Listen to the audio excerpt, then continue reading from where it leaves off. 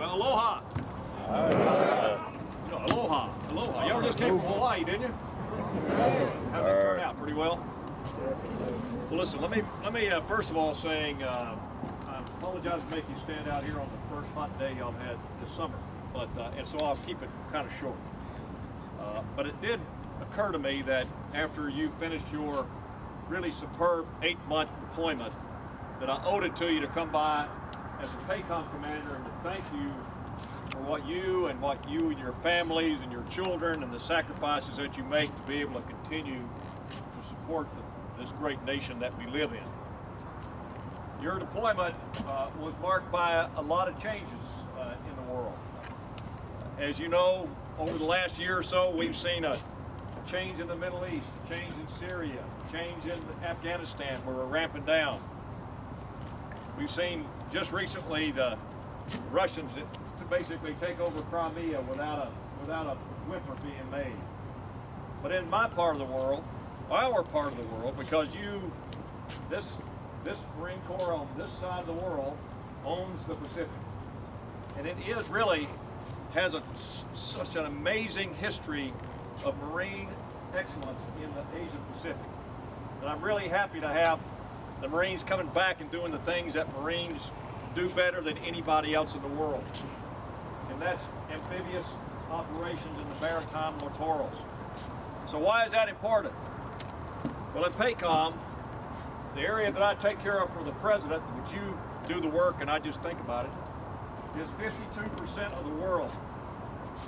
In that 52% of the world, 17% of it is land, 83% is water. Of the 17% land, 6 out of every 10 people in the world today, of which there's 7 billion people, live on that 17% of the land. Before your lives are over, there'll be 9 billion people in the world, and 7 out of 10 of them will live in that 17% of the world, of the land. Now, why is the water important? Because the global economy, what supports our nation, what makes us a great nation is not only what we do in America. It's not just about good football and good basketball and good baseball and having good business here in our country. We are a global country. Our economy and the future, your future, and our children's future require on us remaining a global power and being dominant in the security environment. So in my 52% of the world, our 52%, the Marine Corps, as they are operationally designed to deploy as MEVs and MEVs and MEWs, who just came back as a successful MEW, are a dominant force in ensuring that America's rights and privileges are respected in my 52% of the world. So, what kind of challenges did you face over there? Well, you know what they were. Long days at sea, long time between Liberty ports, 8 months gone, poor email service, all those things that frustrated me as a young sailor and as a young officer. The same things that probably occurred to you.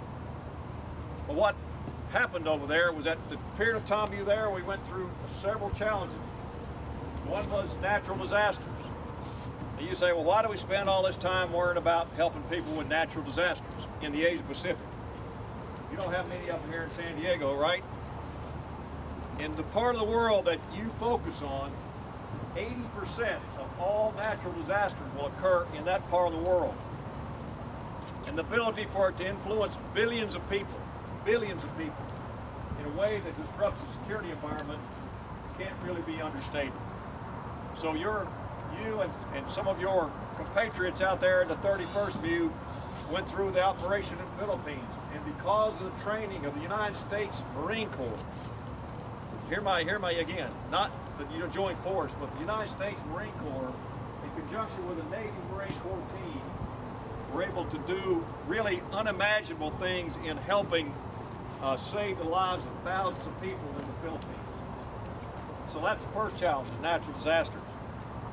The second challenge is trying to get all these countries that are there brought into the 21st century and get their militaries designed to not just focus on controlling their people, but to be able to have their militaries help with their commerce and help securing the maritime commons or the waterways around their countries, where increasingly there's oil and there's fish and there's minerals on the bottom of the ocean. So that's where you get into this maritime security cooperation stuff and helping build capacity among other nations. And y'all did that magnificently when you were there. And there's their higher end threats. It's the Korea threat, which is probably the most dangerous thing in our world today.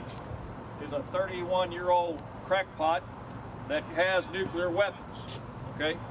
He has them. Everybody talks around that, but he has them. The question is, does he have ability to deliver them in a way that can influence even our own country here? So he's not going away, doesn't appear to me, and we got to be ready to deal with it. So you just did the largest combined amphibious operation we've done in Korea in 2 or 3 decades, I think, in Yongsan, right? And I understand that you guys performed magnificently as the aviation side of that operation. Is that correct? So that did not go unnoticed. It did not go unnoticed by the North Koreans. It did not go unnoticed by the South Koreans, because they were in it with you.